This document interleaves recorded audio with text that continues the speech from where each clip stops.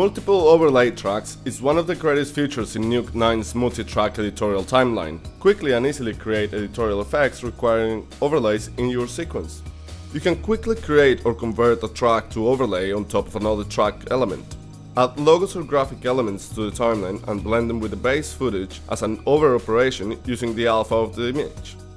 Create or match all those complex edits using multiple overlay tracks to achieve picture-in-picture edits, and add as many shots or elements as you need. You can use the image alpha channel or use the cropped soft effect to define the area that you want to overlay. You can overlay CG elements into your timeline and then create comps to have the merging operation in place ready for you to start your more complex compositing on the node graph. Either as an editorial tool by doing picture-in-picture on the timeline, to pre-set up your comp elements to go into the node graph, or as a finishing tool to add logos and elements onto your final edit, multiple overlay tracks makes merging elements simple, fast and in real time.